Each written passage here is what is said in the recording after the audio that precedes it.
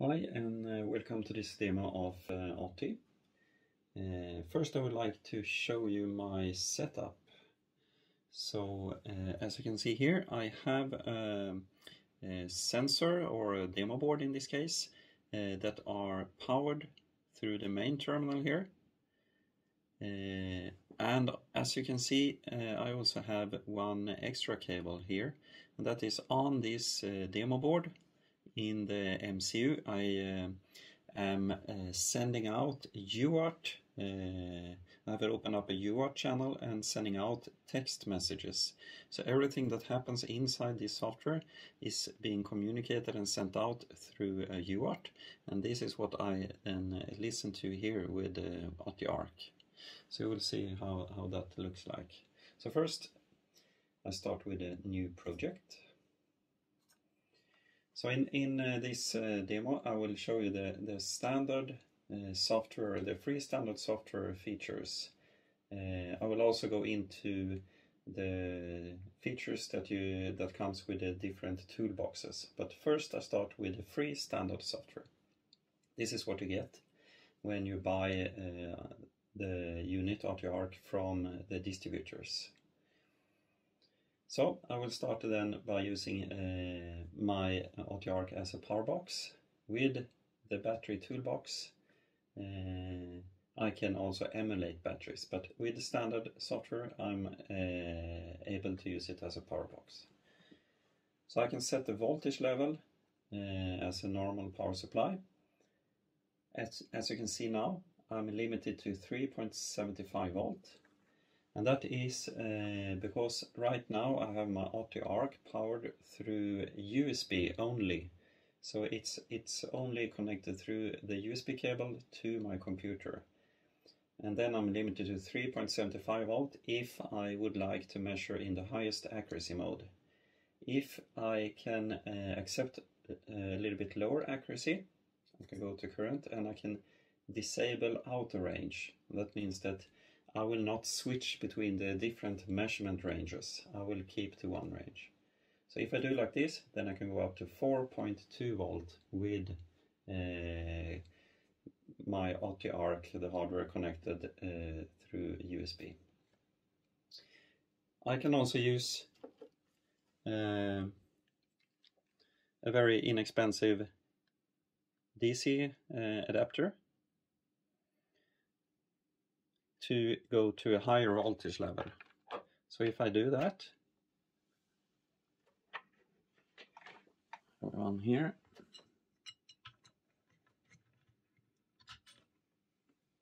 if I go to the highest accuracy in auto range switching, I can go up to 4.55 volt. And if I can accept a little bit lower accuracy, I can go all the way up to 5 volt. But I would like to measure in the highest accuracy, and also for this demo I will only use the power from my USB. So back to 3.75 in maximum. I can also set my board here uses it's built for a coin cell battery, so I set it to 3 volt. I can also set overcurrent protection to not burn up my device when I power it first time. In my case, if I exceed 200 milliamp, something is really wrong and I should turn off. So I have my setting to cut off here. That means that when I reach my overcurrent, then the main terminal is opened, so it's not powered anymore. I can also set current limit. That means when I reach 200 milliamp in this case, the voltage will go down to keep my 200 milliamp. But I would like to cut off if something is wrong. On my expansion port, this is what I call the expansion port. It's the pin header here with some different functionalities.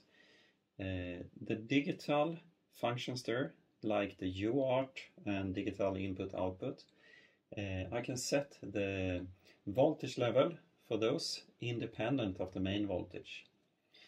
And that is the use case here is that Typically, I will power my board with the main terminal to the battery connector. And after the battery, I typically have a DC-DC converter going into my different voltage rails. So typically I might have a different voltage for my digital interfaces, like the MCU IOs. So then it makes it possible to set the digital voltage level independent of the main voltage level. But for my demo here, I can keep them the same. I will graph the main current consumption. Here you can see I have another function. I will explain this a little bit later. I will also graph the voltage level.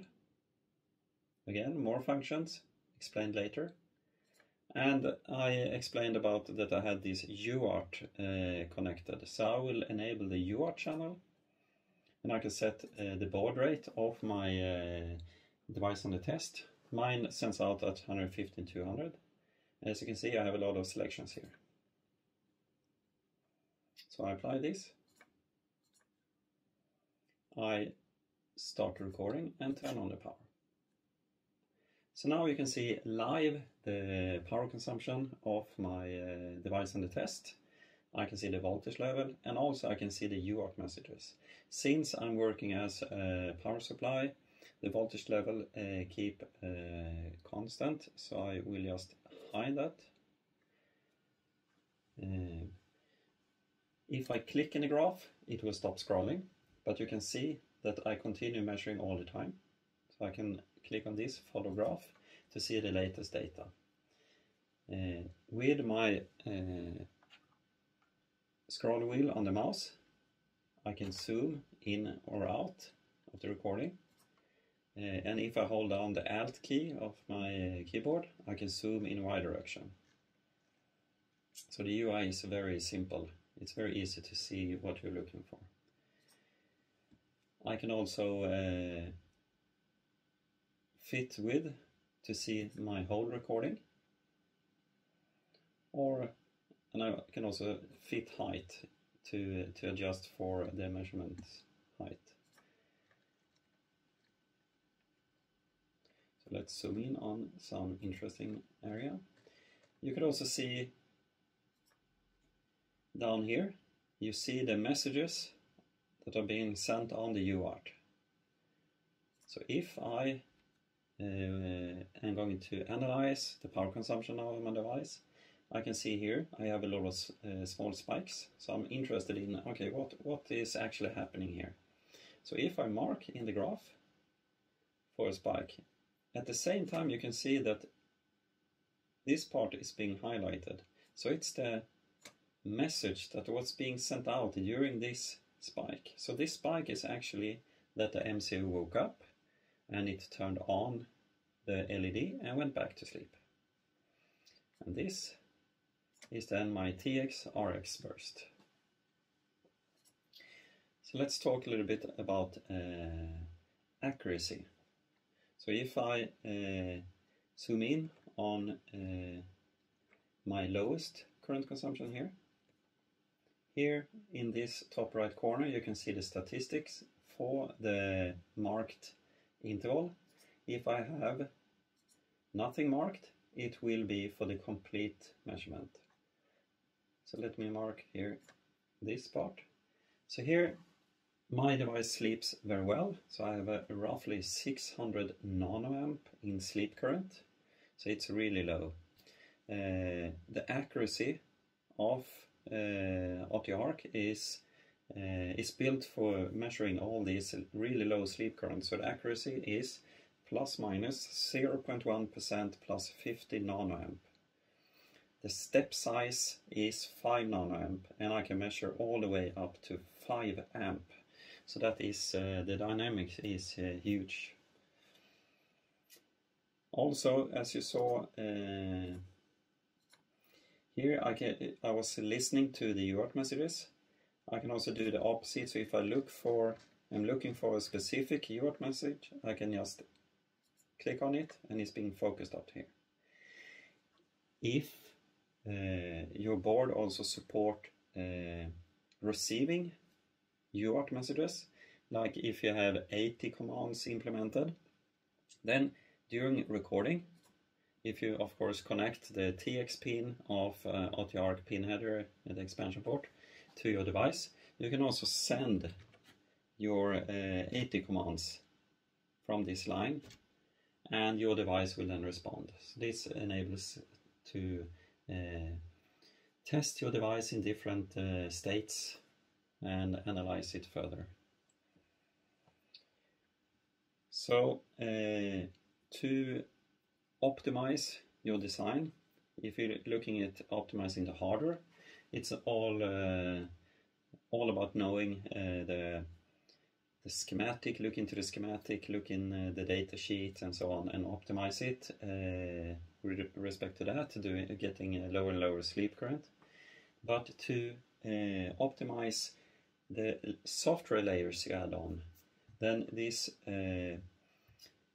correlation between the UART messages, what actually the MCU is doing, together with the power graph, is it's vital for your power optimization, because then you actually understand how the different software functions, whatever the MCU is doing, how that affects the power consumption. So if you would like to do a comparison measurement, maybe this was the first firmware that you flashed, and now you have done modifications to the firmware and flashed a new firmware, or you made modifications to the hardware. You would like to know what difference did it make. So then you just start a new recording. So as you can see, it's overlaying the old recording, and you can have as many recording here as you like. But to be able to compare them, they must be in time sync. So if I zoom in a little bit and mark the time difference between the two recordings, I right click, I can offset, and the green one should go to the right. So now I can do a comparison measurement between the different recordings and see if my modifications, how did that affect the power consumption. So let's talk more about the different functions on the expansion port. So on the expansion port you can find two pins that says ADC plus and ADC minus. So if you have the possibility on your board to add a sense resistor, one external measurement resistor on your board, you connect the high side of that resistor to ADC plus and the low side to ADC minus. You just enter the value of the sense resistor,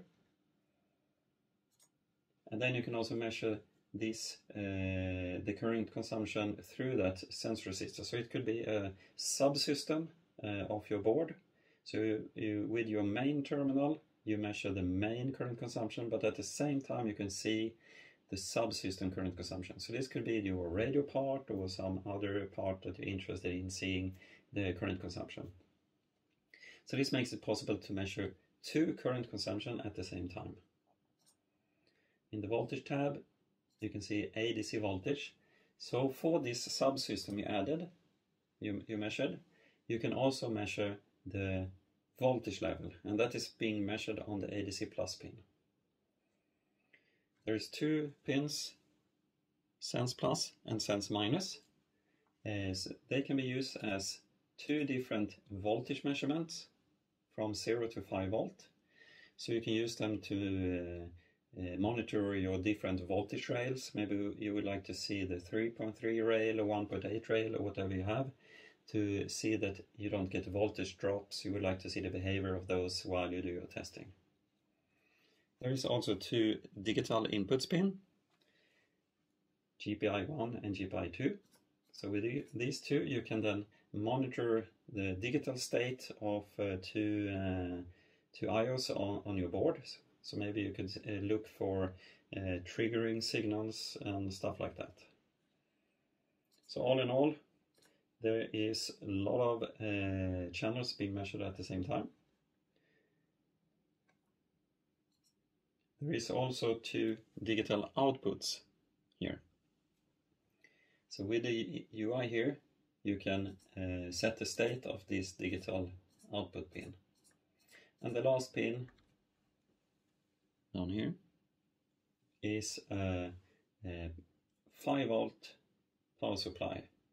So with this you can power up some peripheral that you're not interested in measuring. And the use case with the digital output pin and this 5-volt is when you go into automation, because then you can power up a switchboard with a 5-volt pin that you control with the digital outputs, and by doing that, doing automatic measurements. So let's hide some of the graphs here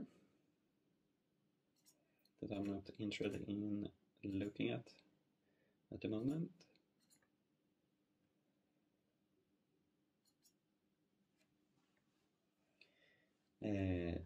Okay, so let me also, by double clicking on the recordings, you can hide and show the different recordings. So let me focus on this recording. So built into Otii tool, if you go to toolboxes, there is the battery life estimator. So this is a very handy tool to do a first estimate of your battery lifetime to see if it meets the requirements that you have. So I can start by just adding my battery capacity. Right now I will enter the nominal battery capacity that I can find in the datasheet. So for example, I can have a 650 milliamp hour battery, and then I can enter the consumption. So with this tool I can then consumption in the active mode. So if I just mark the active part here is my TX-RX burst, my active part, and after that I more or less go to sleep. So if I click this, I will get the data from this selection. And then I have my consumption in idle and sleep mode. So if I just grab that, I can also edit these manually. Then I can also, if I would like, to add some battery self-discharge information and also the safety margin. That means that how much, if I would like to add on some safety margin in my calculation here, I can also set a value here. And the self-discharge I can have in a percentage for per day, per month, or per year. So if I, in this demo, disregard the self-discharge and no safety margin, I can calculate my estimate. So with my 650 milliamp hour battery, in condition like this, I can expect 6.5 days of battery lifetime. So then you can start play around with the tool. Maybe it's not correct, maybe it's not right. Right now I have one communication every 5th second. So if I instead letting my device sleep for a longer period, let's say that I would like to sleep for a minute instead. So have it 59 seconds and 1 second active, so 1 transmission every minute. Then I get a battery lifetime of 2.3 months. So I mean, this is how you work with the tool. You can both get data from your graph and also edit in the tool itself.